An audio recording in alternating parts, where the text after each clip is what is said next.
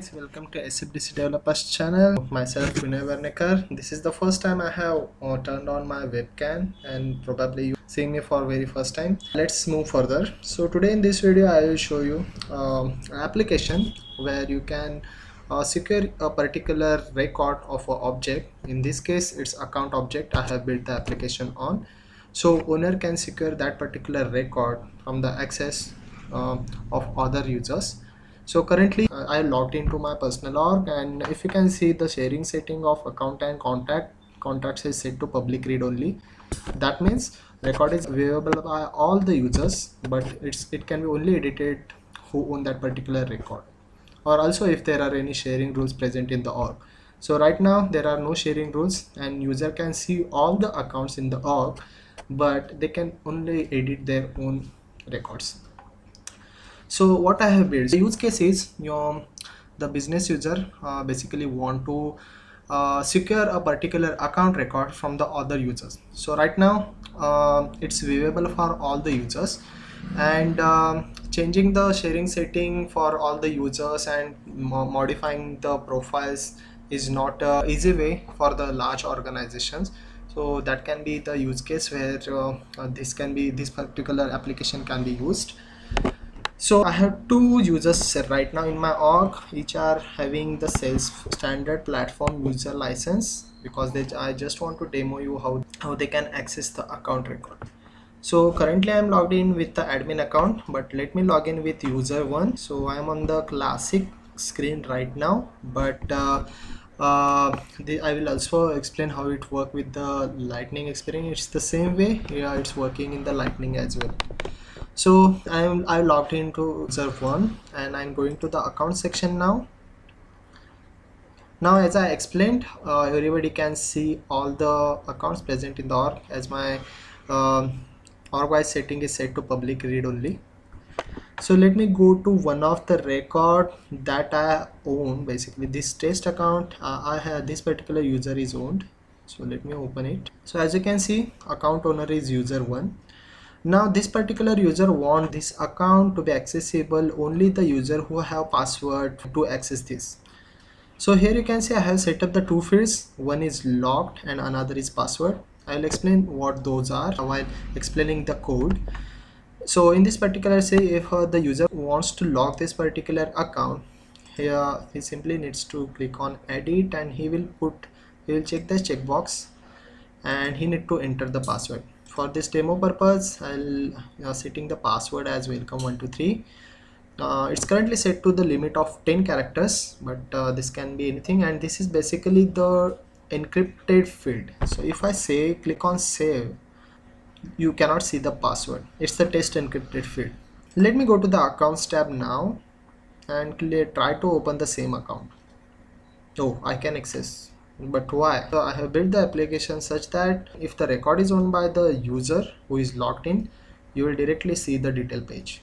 Now I'm logging out from this particular user and logging in with the user 2. Here you can see I logged in with the user 2 now.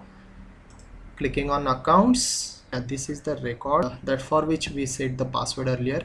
Here you can see it's asking for the password. I don't have access to the record right now. As a user 2, I cannot see the record detail page of that particular account. I am simply putting any of the password right now. If I click on unlock, it's simply not allowing me to enter the detail page. So I am entering welcome 123, and once I click on unlock, that's the screen where we are landing right now. So it's the detail page. If you go back again, it will again ask for the password. So this is how it's set up. So it can be the case where you want to, if the business want to hide a particular account from other sales rep, they want to only give the access to a particular account if they have the password. So similarly, if I move to the lightning experience, I'm on the all accounts section right now, and this is the account which was created by user 1. Yeah, so here you can see it's asking for the password the same way it was asking for the classic. So similarly, if I put any of the password here, it's simply blocking the access. I'm entering the password now, and if I click on unblock, you can see I have landed on the account detail page. So if I scroll down, all the account related lists are there and all the detail section is there now.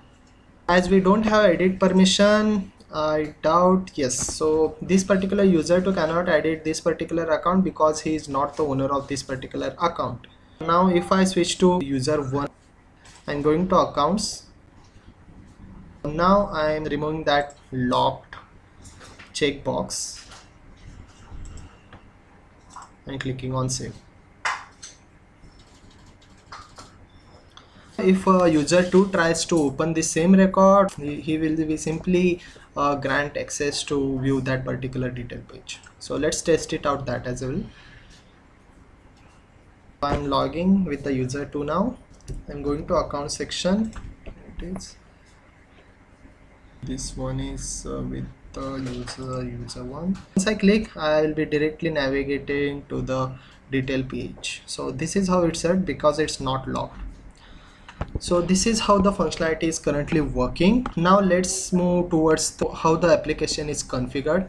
I'm logging out from the user. For this particular implementation, we have created the Visualforce page. So all the code base is already uploaded into the GitHub and provided the link in the description. You can go through it and check how it's configured. But here I'm giving you the brief explanation how it's set up. So here you can see the name of the Visualforce page is record locker. It's using the standard controller as account because we want to override view button with this particular Visualforce page. Then lightning style sheets are set to true because we want to have the lightning view in the user mode to the lightning version. Also we are using the record locker extension. This is the Apex class that we are using for this particular functionality. So everything is set. We are rendering the screen if the user should be asked with the for the particular password, or he should be directly navigating to the detail page. So navigating to the detail page, we are simply using Apex detail tag over here, if you can see, and we are using the attribute called locked. And by using this particular variable value, we are rendering the two sections. Either we should ask for user for entering the password, or we should directly give the detail page. So that's all logic we have in the Visualforce page. Moving towards the Apex class, the logic is very simple over here as well. So the controller dot add fields is something like that. If you want to access the fields which are not used into the standard controller Visualforce pages, but you want to refer them in the Apex class, then you need to use this particular syntax. So to bypass the this from the test classes, I just added the if condition. If it's not in under the running test, then the controller it's adding these three fields, basically password under locked and the owner ID basically. And then we are simply checking if the account record is locked and the account owner is not the logged in user, because we are bypassing this particular password input screen from the user who is already owner of that particular account. And on click of after inputting the enter by the user, and when you click on the unlock button, he will simply this particular action will be called, and if the account's password and user enter passwords are not matching, then we are showing the error as password is not correct. This is very simple logic. This is all from the Visualforce and the Apex class. Now on the configuration side of the account, we have override the view button of the account object. If you see, I'm on the buttons, links and action section of account object. If I go to the view button, I simply override this particular button with the Visualforce page we have. So the page is over here because we have implemented standard controller over here.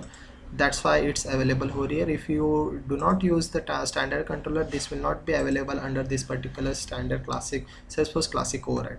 I'm using the same classic override for the lightning as well as for the mobile. So that's why when you open a record in the lightning mode as well, this Visualforce page gets opened.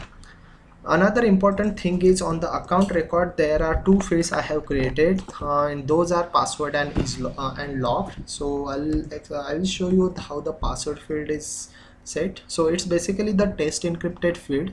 Some things you need to understand over here. So if the user is not having view encrypted field permission, those users can't see the data under this particular password field.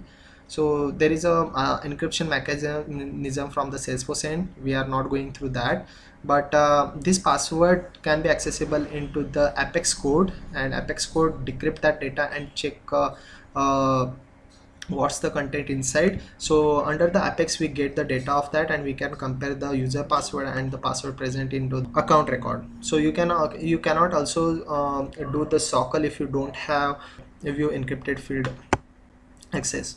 So I'm masking this character by star, and the length is 10 characters. So that's all regarding the password field. And the locked is the simple checkbox we have put. So these are the only two fields right now.